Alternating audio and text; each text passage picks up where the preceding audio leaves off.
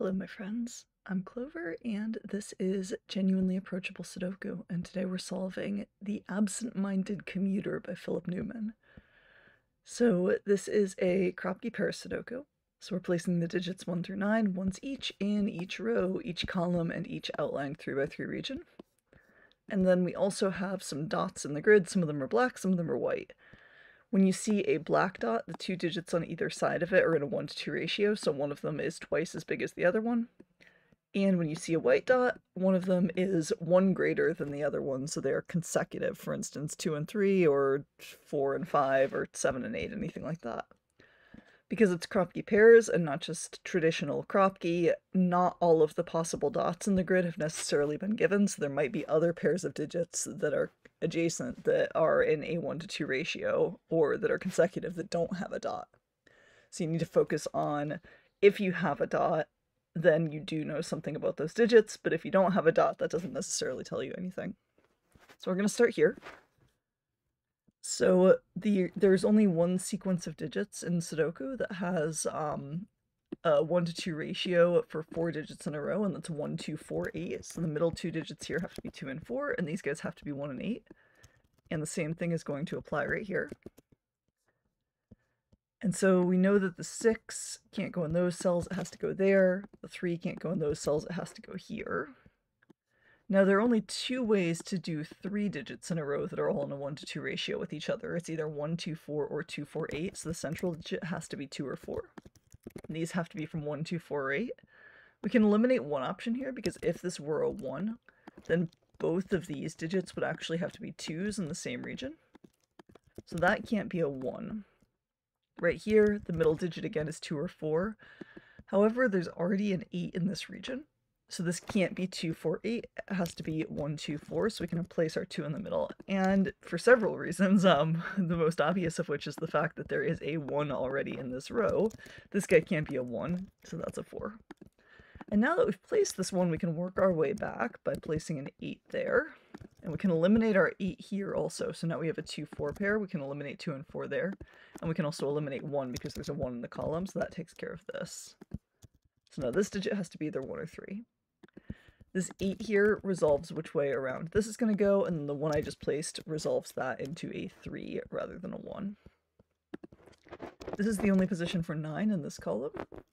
There's a 3 in this column now, so that's going to have to be a 5. And that's going to be a 6 to finish off the column. These will be 1, 5, and 7. These are going to be 3, 6, and 9, and that makes our last digit there a 5. And these are going to be 3, 6, and 7 to finish off this region. Now, this is our, I guess, second to last pair of digits that are in a 1:2 ratio that are marked here. They can't have a 6, they can't be 3 and 6.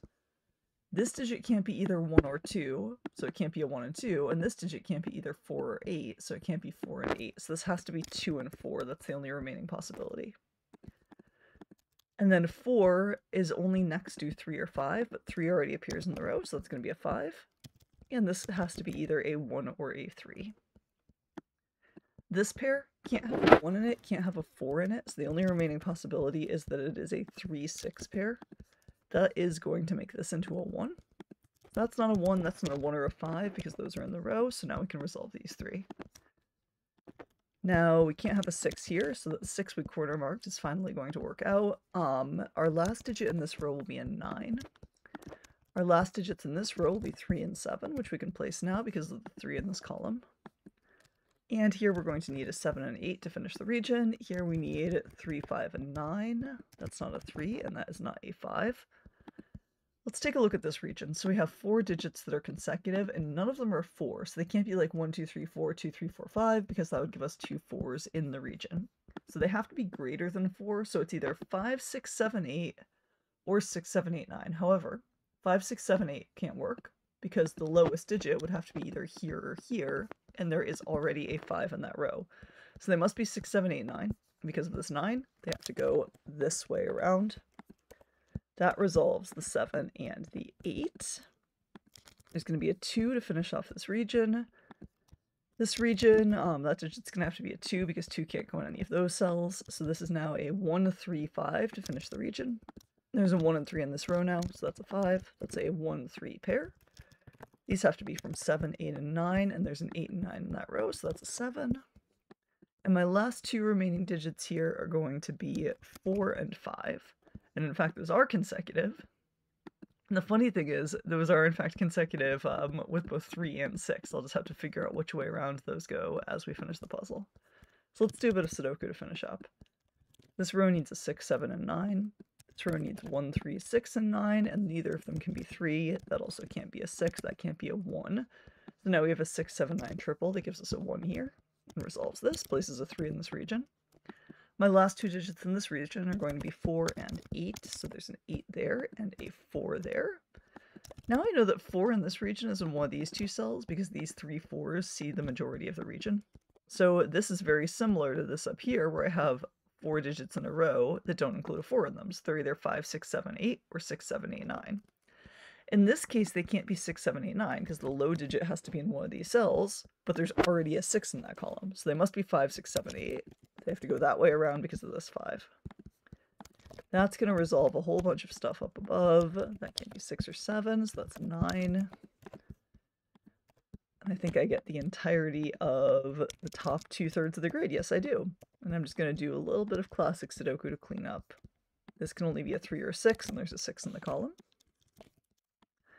That has to be a 1. This has to be a 2.